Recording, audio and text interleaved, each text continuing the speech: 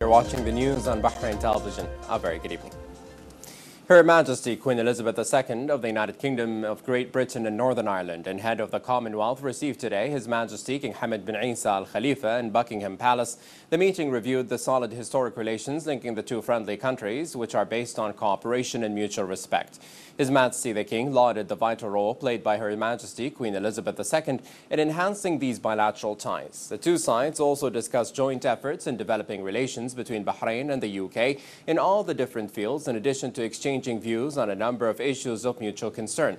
His Majesty the King has earlier today arrived in the British capital, London, and was received by a member of the Conservative Party at the House of Lords and representative of Buckingham Palace, Mr. James Yonker, and Bahrain's ambassador to the United Kingdom, Sheikh Fawaz bin Mohammed Al Khalifa. His Royal Highness the Crown Prince, Deputy Supreme Commander and First Deputy Prime Minister Prince Salman bin Hamad Al Khalifa arrived earlier today at Doha International Airport and was received by the Prime Minister, Minister of Interior Sheikh Abdullah bin Nasser bin Khalifa Al Thani, and a number of officials. His Royal Highness expressed his deepest condolences to the Emir of Qatar, Sheikh Tamim bin Hamad Al Thani, and Sheikh Hamad bin Khalifa Al Thani family members and the people of Qatar following the demise of Sheikh Khalifa bin Hamad Al Thani. The Crown Prince praised the late Emir's efforts and achievements in serving Qatar and all Arab and Islamic nations. His Royal Highness highlighted the contributions of the late Emir alongside regional leaders in establishing and developing the Gulf Cooperation Council. For their part, the Emir of Qatar as well as Sheikh Hamad bin Khalifa Al Thani expressed their gratitude to His Royal Highness the Crown Prince for his kind visit during this difficult time.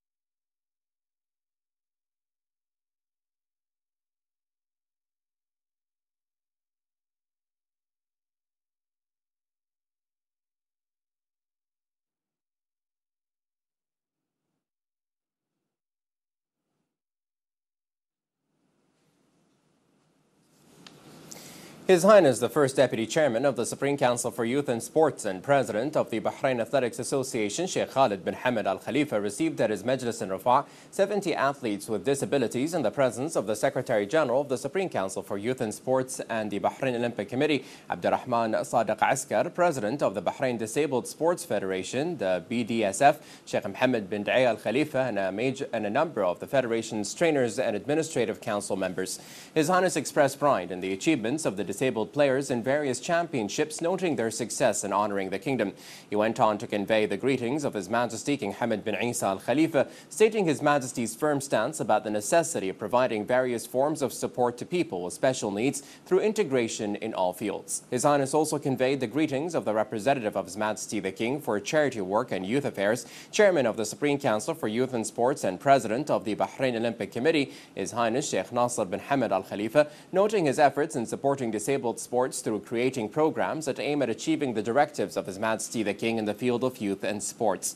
He hailed the efforts of the BDSF in creating programs capable of improving disabled sports and contributing and enhancing the capabilities of the players, wishing the Federation every success.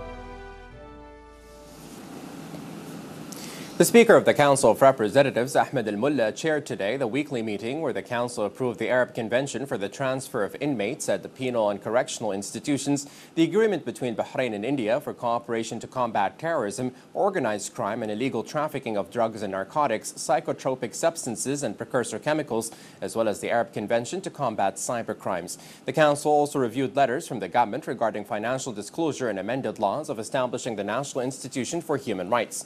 They also discussed granting reclamation land to housing projects and discussed a recommendation regarding assigning qualified Bahrainis as sign language teachers for the Ministry of Education. The Council then approved cessation of singing and dancing events in respect to the current tragic situation in Yemen, Iraq and Syria.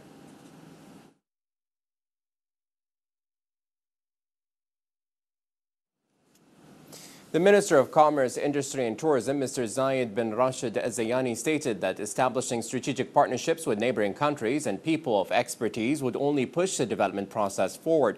This came during the first Arab-European conference organized by the Kingdom of Bahrain, in which Mr. Zayani heads the Bahraini delegation, participating in the events of the Euro-MENA Conference on Public Management held under the patronage of the Sultan of Oman, His Majesty Sultan Qaboos bin Saeed Al Saeed, from the 24th to the 27th of this month. This conference is organized by the Middle East and North Africa Public Administration Research (MENAPAR) network in partnership with the European Group of Public Administration (EGPA) and Aix-Marseille University. During the commencement of this conference, the Minister of Commerce, Industry and Tourism hailed the joint cooperation between the Kingdom of Bahrain and Oman, which signifies the keenness of both countries to benefit their people.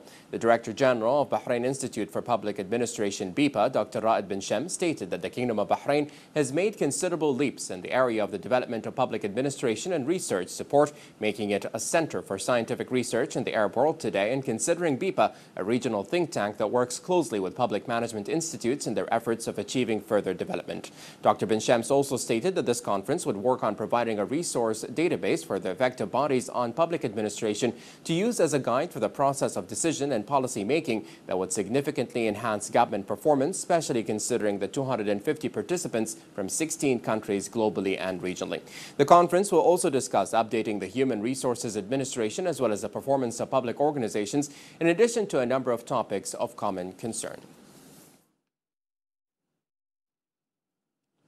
The United Nations team in Bahrain organized an event last night to commemorate the 71st anniversary of the founding of the UN Charter. More details in this report. The UN Day is celebrated all around the world to mark the founding of the United Nations in 1945. This year marks the international body's 71st anniversary. The Kingdom of Bahrain joined in the global occasion to celebrate the international achievements. Today marks a special day. It marks the 71st anniversary of the United Nations Charter. It also marks the 45th anniversary of Bahrain's membership of the United Nations organization. Looking back at the previous year, the 70th session, there has been lots of achievements internationally, the adoption of the Sustainable Development Goals, the signing of the climate agreement in Paris. The highlight of the UN Day commemoration this year is the 17 Sustainable Development Goals, or the SDGs, and the steps being taken to ensure their implementation. We would like very grateful for the government of Bahrain, who is hosting the UN agency here and also contributing to its programs to be able to focus, as we heard today, to reach the citizens. And we have developed a strategic cooperation framework that aligns all our interventions in Bahrain to the government plan and to the SDGs. Guests from different age groups and entities were in attendance. To them, the UN Day comes as a celebration of global collaboration in the name of achieving international goals that are built on a shared and unified vision. Would like to say happy anniversary, 71st for United Nations, and as we said, United Nations is a very important part of the world, okay, for the peace and for all countries. But the UN is, I think it's really important in the world today, and I think it's really important that we celebrate it every year, and then it just puts more emphasis on that we need world peace and that we need to work together to achieve that. And I think with the new SDGs, the Sustainable Development Goals that we just got. Okay, I think that's another step in the right direction. Reporting for Bahrain Television News, this is Mohammed Shaban. The activities of the Joint Naval Drill Bridge 17 continued with the participation of the Royal Bahrain Naval Force and the Eastern Fleet of the Royal Navy in the Kingdom of Saudi Arabia. The forces participating in the drill began their military exercises to become fully prepared for the drill stages. The drill is an essential tool in enriching command structure and combat experience within the two countries' forces to accommodate the requirements of joint military action. It also upgrades combat readiness, the exchange of military skills, ways of enhancing joint coordination and achieving integration in joint naval operations. Throughout the drill, all procedures, combat operations, and tasks were performed skillfully and in record time. The exercises were marked with compatibility and the spirit of unified joint action.